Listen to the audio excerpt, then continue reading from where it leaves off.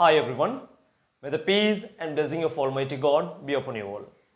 Today we are meeting you with another video which is definitely going to teach you a lot of things in English, especially vocabularies that we are targeting with this video.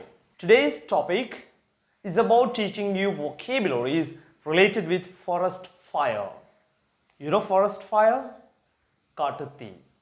காட்டுத்தீயோட ஒரு காட்டுல பாரிய அளவுல தீ பரவுற அதுகளோட சம்பந்தப்பட்ட English vocabularies teach பண்றதாக இந்த video இருக்கு. Before going to the video, we have to thank our subscribers, viewers and all the people who are engaged with our every single video we are releasing on YouTube. On our channel, English on Wish, we have to thank you all for your great support that you are giving to us. Thank you so much. Stay tuned with us to learn a lot of things in English.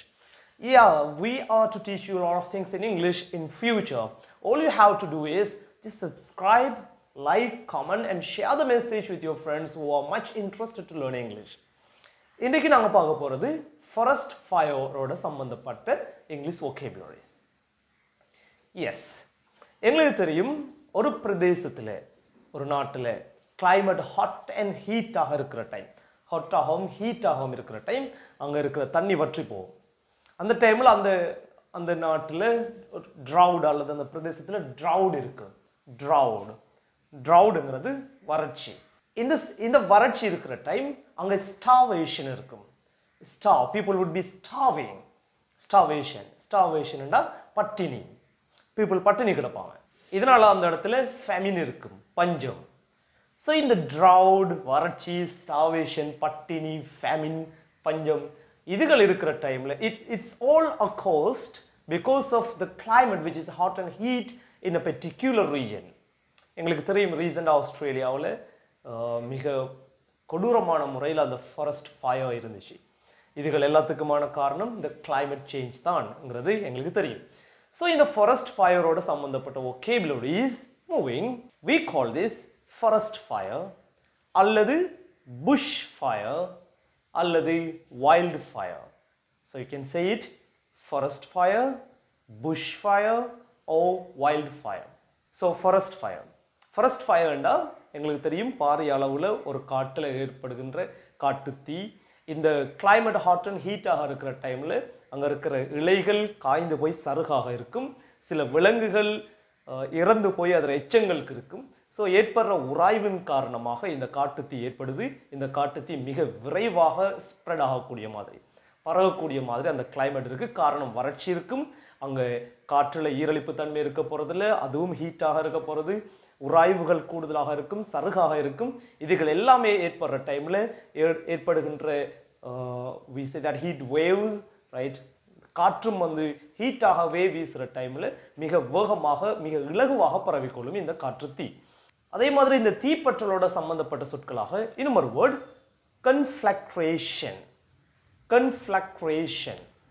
அப்படி என்றால் பாரிய அளவுல ஒரு நிலத்தையோ ஒரு பிரதேசத்தையோ காட்டையோ அழிக்கிறத conflagrate அதாவது தீ வச்சு அழிக்கிறத முற்றாக தீ வச்சு அழிச்சு விடுறத conflagration ன்னு சொல்லுவோம் அதே மாதிரி இந்த தீ வைத்தலோட சம்பந்தப்பட்ட little bit related vocabularies bonfire உங்களுக்கு தெரியும் bonfireங்கிறது ஒரு அவுட்டோர்ல ஒரு கட்டடத்துக்கு ஒரு இடத்துக்கு ஏதோ ஒரு இடத்துக்கு வெளியில செய்யப்படுகின்ற ஒரு ஒரு ஒரு அளவான தீ பத்த வைக்கிற ஒரு செயற்பாடு bonfire ன்னு சொல்லுவோம் இது வேஸ்ட் எங்கட குப்பைகளை பத்த வைக்கிறதுக்கான ஒரு நிகழ்வாக இருக்கலாம் அல்லது ஒரு செலிப்ரேஷன் ஒரு பகுதியாக இருக்கலாம் உங்களுக்கு தெரியும் ஒரு இடத்தை போயிட்டு சில விஷயங்கள் சில ஃபெஸ்டிவல்ஸ் செலிப்ரேட் பண்ணுவாங்க செலிப்ரேட் பண்ற டைம்ல நைட்ல அத நெருப்ப கொளுத்தி வச்சிருப்பாங்க so we call it bonfire அதே மாதிரி இந்த தீ பற்ற வைக்கிறதோட சம்பந்தப்பட்ட இன்னொரு வேர்ட் cremation ன்னா ஒரு இறந்த உடலை பத்த வைக்கிறது தகனம் செய்யறன்னு சொல்லுவோம் இறந்த உடலை பத்த வைக்கிறது நாங்க cremation ன்னு சொல்லுவோம் சிலர் அதை cremate பண்ணுவாங்க சிலர் அதை bury பண்ணுவாங்க புதைப்பாங்க so cremation இதோட சம்பந்தப்பட்ட சில verbs arson a r s o n நாங்க இத pronounce பண்ணுவோம் arson ன்னா deliberately வேண்டுமென்றே ஒரு பிரதேசத்தை பத்த வைக்கிறது சொல்லுவோம் அது ஒரு காடாக இருக்கலாம் பில்டிங்கா இருக்கலாம் இன்னும் ஒரு பர்சன்ட ப்ராப்பர்ட்டீஸ் ஆக இருக்கலாம் வேண்டுமென்றே பத்த வைக்கிறது arson ன்னு சொல்லுவோம் அல்லது அதுக்கு நாங்க யூஸ் பண்ணக்கூடிய இன்னொரு சொல் torch so they arsoned or they torched சம்பந்தப்பட்ட சொல் அதே மாதிரி அதோட சம்பந்தப்பட்ட இன்னொரு word fire world. Fire world. World என்றால் எங்களுக்கு தெரியும் ஒரு வகையான ஒரு சுழற்சியின் ஊடாக நகரக்கூடிய ஒரு காற்று அல்லது ஏதோ ஒரு பகுதியை நாங்கள் வேர்ல்ட் என்று சொல்லுவோம். இது ஃபயர் வேர்ல்டுங்கிறது எங்களுக்கு தெரியும். இப்போ ஆஸ்திரேலியாவில் காட்டு தீ பிடிச்ச டைம் ஒரு பிரதேசத்தில் இன்னொரு பிரதேசத்துக்கு மிக வேகமாக ஒரு சுழற்சி முறையில் அது மூவ் ஆகிட்டு இருந்துச்சு. இது ஃபயர் வேர்ல்டுன்னு சொல்லுவோம். So there was a fire world in the bushfire in Australia. Next word, smolder. Smolder. S-M-O-U-L-D-E-R. Smolder anda flame illame.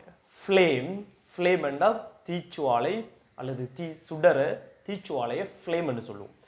நெருப்பு பத்துற டைம் பெரிய தீச்சுவாலை வந்து நாங்கள் அப்சர்வ் பண்ணலாம். அப்படி தீச்சுவாலையை நாங்கள் இங்கிலீஷில் ஃப்ளேம்னு சொல்லுவோம்.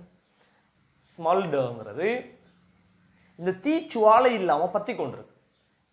மேபி ஒரு பாரிய அளவான ஒரு நெருப்பு அது அணைந்து போகிற கட்டத்தில் புகையை ஏற்படுத்தும்.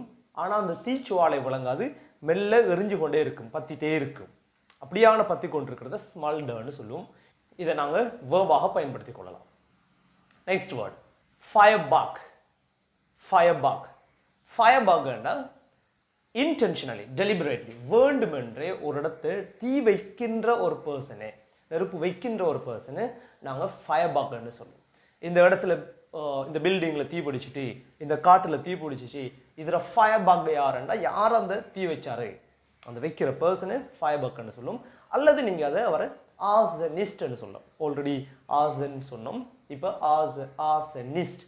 ஆர்சனிஸ்ட் ஃபயர்பக் அல்லது ஆர்சனிஸ்ட். நெக்ஸ்ட் வேர்டு, இந்த தீயை அணைக்கிறதுக்காக எங்களுக்கு தெரியும் ரொம்ப கஷ்டப்பட்டு ஹார்ட் ஒர்க் பண்ணுவாங்க. அதுக்குன்னு ஒரு டீம் இருக்கு. we call them firefighter. ஃபயரோட fight பண்ணுவாங்க. so we call them firefighter.